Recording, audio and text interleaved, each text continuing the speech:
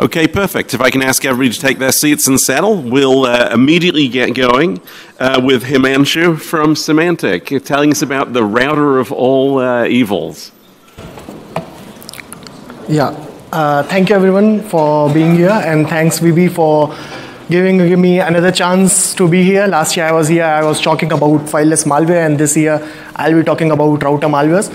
So yeah, so topic is like sophisticated router malware, more than just default passwords in silly script. So as of yet, we have seen a lot of malwares, router-related malwares, where they were using the scripts, and from Menrige onwards, we have start seeing the binaries. But in this talk, I'm going to discuss about, we have seen an attack where the attacker was actually flashing the firmware of the router itself, and that was new for us, and we feel like we should share with the community. And Chastine is not here, she is having a baby, so congrats to her, and it's just me here alone.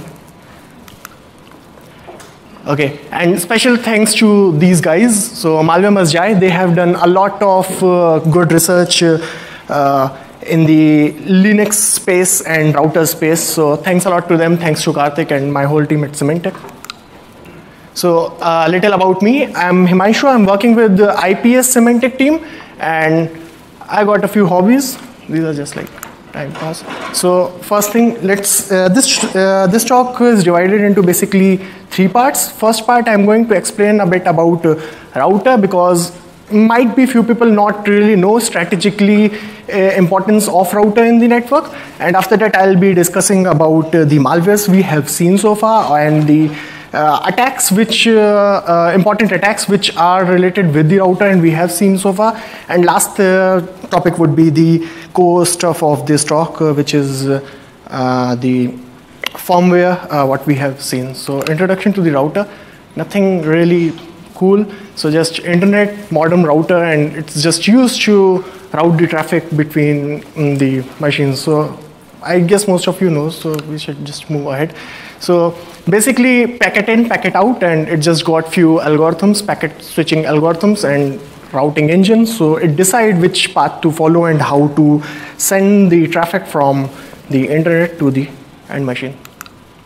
So importance of router, basically router is strategically located in a place where from where if we can get access to the router, attacker can see all the traffic coming in and going out in the network. So that's why a router is like very much strategically significant. You can see all the traffic and you can control all the traffic or almost all the traffic. So it can help the restriction of host communication. So if let's say if an attacker wants you to not communicate with something, so those things can be done, and it can manipulate a lot of things or almost every traffic. So how many of you guys remember this? Okay. What about this? Cool. What about this? Perfect. So there is one thing common in all last 3 slides. Anyone can think about it? Okay, so it's the router. So all 3 means this talk is about routers, so obviously it's about the router. So why attack routers? So as I said, that strategically location of the router is such that you can see all the traffic. So that's why router. And as of yet, what we have seen, people used to attack routers because it's all about DDoS. As of yet, even if about Menrige or some of the other known malwares, it's mostly about the DDoS attacks. They take control of the traffic and they just use it to DDoS any particular website or service or whatever. So that's what they used to do. And these were the basic thing, but now we are seeing a change in threat landscape, and we are seeing they are doing harvested credentials, they are sniffing traffic, and they are injecting advertisement. And very recently we have came across, there were a few IoT malwares which were doing spam also. The rate was not very much, I guess 10 spam per hour or 10 spam mail per day, but yeah, that should be there, but yeah, this is old slide, a bit old. So attacking router. So basically, how attackers do attack routers. There were three basic things: default password, DNS changing, and exploit frameworks. So in here with exploit frameworks, what I mean is the frameworks like Metasploit, they got the known exploits embedded in them, so anyone can attack routers. So let's go ahead from here. So default password based attack. So this is the Anna Senpai guy who was like selling the Mirai botnet for the DDoS attack, and the whole botnet was based upon the default password based attack. So all the routers which are exposed to the internet and passwords are not being changed and the passwords are still the default. So the guy was attacking those routers, and actually the IoT devices basically, so routers were also the part of it, and the guy was infecting them with this bot and then attacking the networks. So these are few of the default passwords which are like which were present in the bot at that time, and I guess he might have updated it or something. But yeah, root admin root, and these kind of passwords are like, even in my home routers, these were the default passwords. And I don't know, even before writing this, doing this research, even my passwords were default, I guess. So yeah, we should change these passwords. So DNS changer, is this visible? I must say this is a very bad image, but DNS changing, how this really works is like someone to visit the website, and website is injected with the iframes which make requests to your home routers, and it's those requests in a manner that it attack your home router with the default passwords, and it changes the DNS server in the configuration in your router page. So that's how this DNS changer really works. And what they really do is, once they have attacked the router and they have changed the DNS, what they can do is they can inject ad in the web pages, so that all the machines in that network, whosoever are like visiting anything, they would inject the ad network. And this is kind of common attack I have seen a lot. And if your DNS password, the router passwords are like default or loose passwords, then means most of us might have seen it. So famous router attack. So the images previously I have shown. So those were all three were like major famous router attacks. So first thing is by hacking team.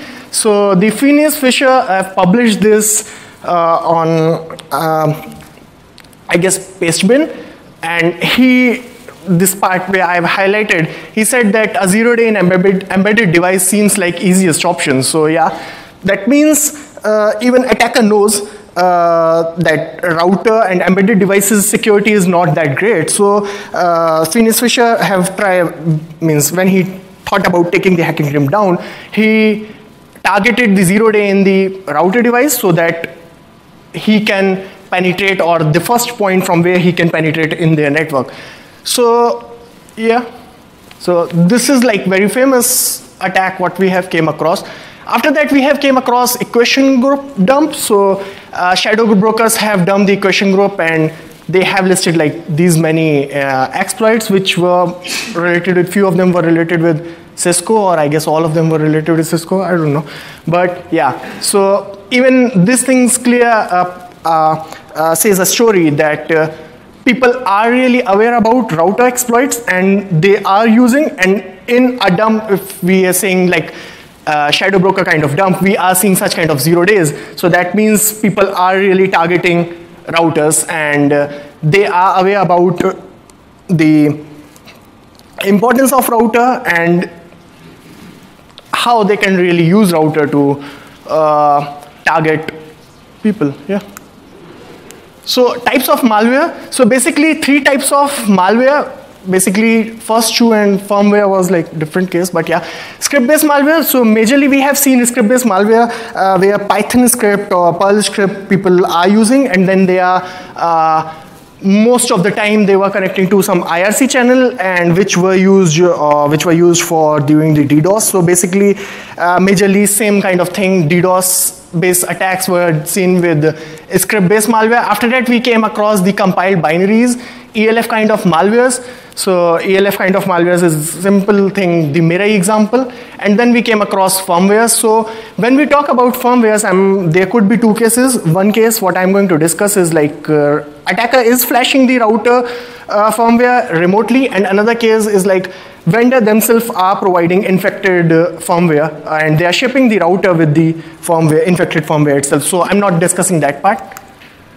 So script-based malware, basically we have seen shell shock series of exploits were used, and they were like exploited and they had Perl IRC bots embedded in them. So in the URL itself, sometimes it came with ELF also, and it was like say, we know that router-based security is not that good, and the vendor themselves, they are not really good with patching this stuff, and still in the field we can find like if you go to market and buy a new router, we might find it still vulnerable with 2014's these CVs, shell shock CVs, or any of the other very old Linux CVs.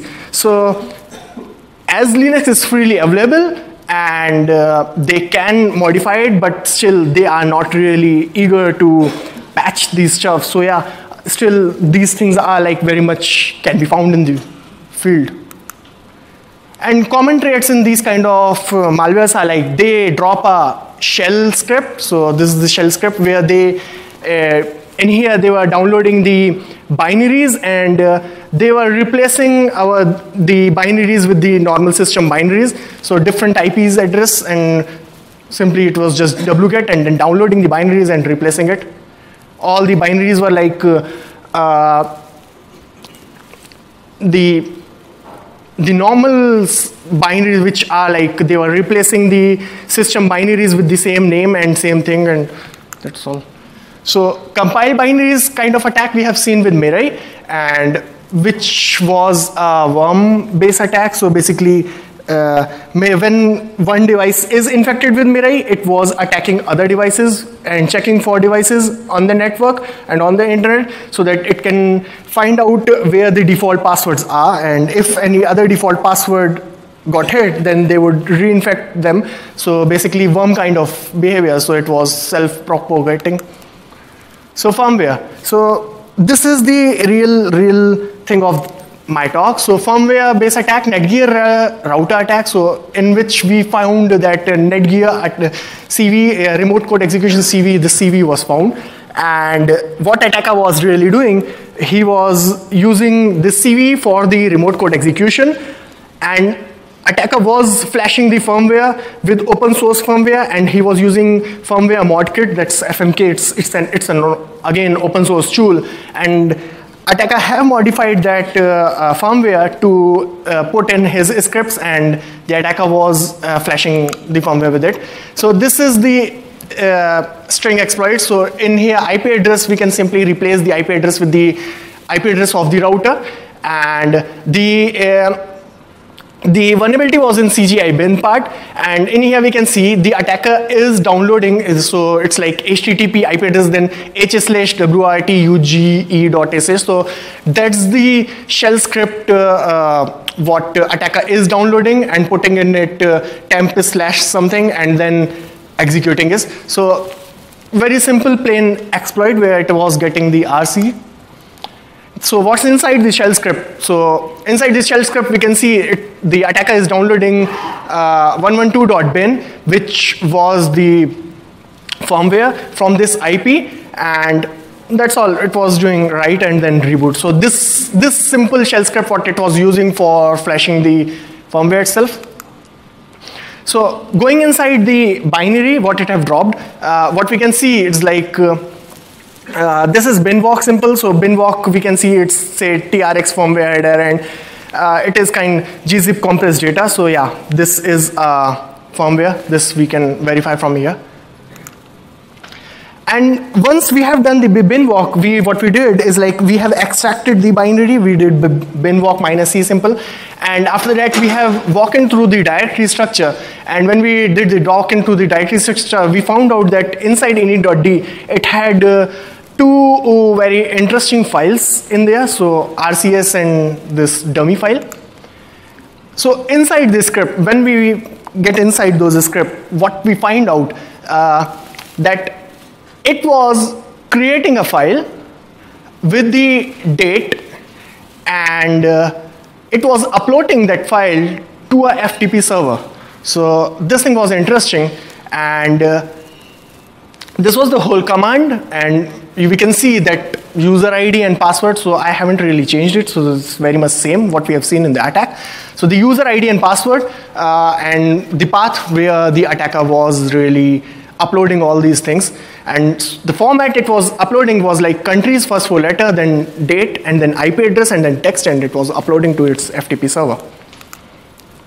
Again, so what the attacker was uploading. As of yet, we have never seen such kind of attack where the attacker is really trying to flash the firmware and it is trying to upload this stuff, because before then we have most of the time what we have seen was like it was doing the DDoS attack. Mostly it's all about DDoS attack or injecting the ad, but this thing was new for me.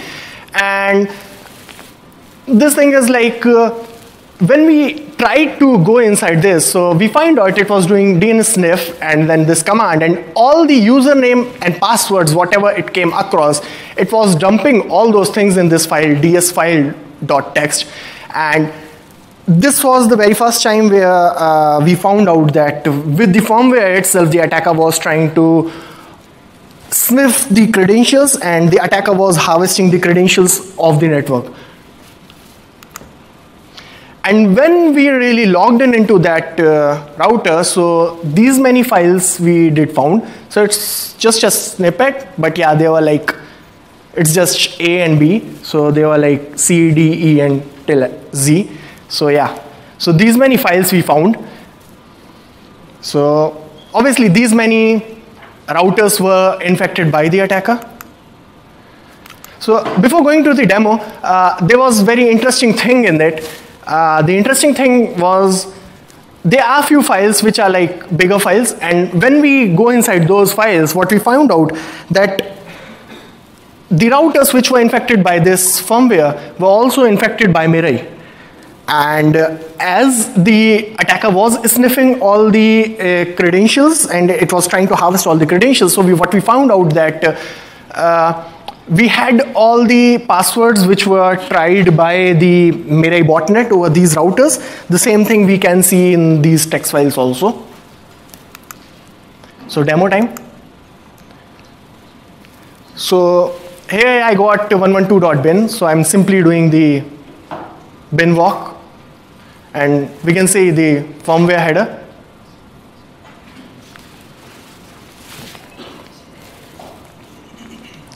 So this is squashfs file system.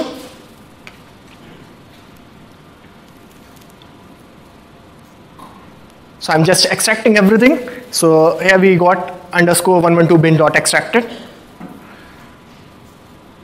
So going inside squashfs file system, and we can see this is Linux directory structure.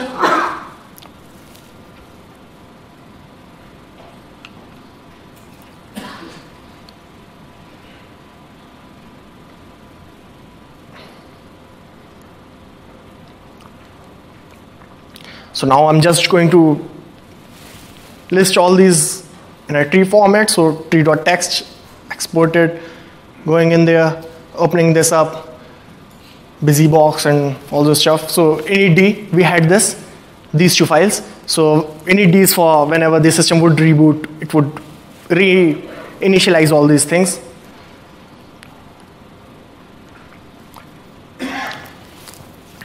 Now going inside the scripts.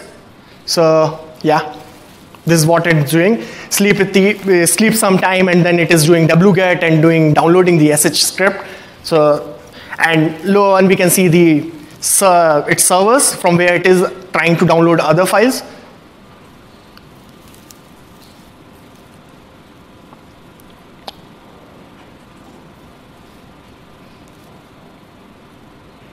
Hi Chastine.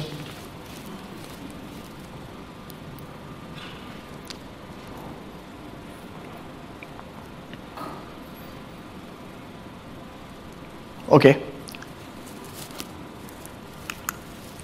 So I wanted to do a live demo, but unfortunately I haven't really bring up my laptop. That's like huge. So yeah. So best practices are like keep your firmware up to date. But someone did ask me, do you update your firmware router? And I said no, I never have done it. But yeah, it's a better practice to do it because firmware are like not that secure. We know this thing, and even the big thing is the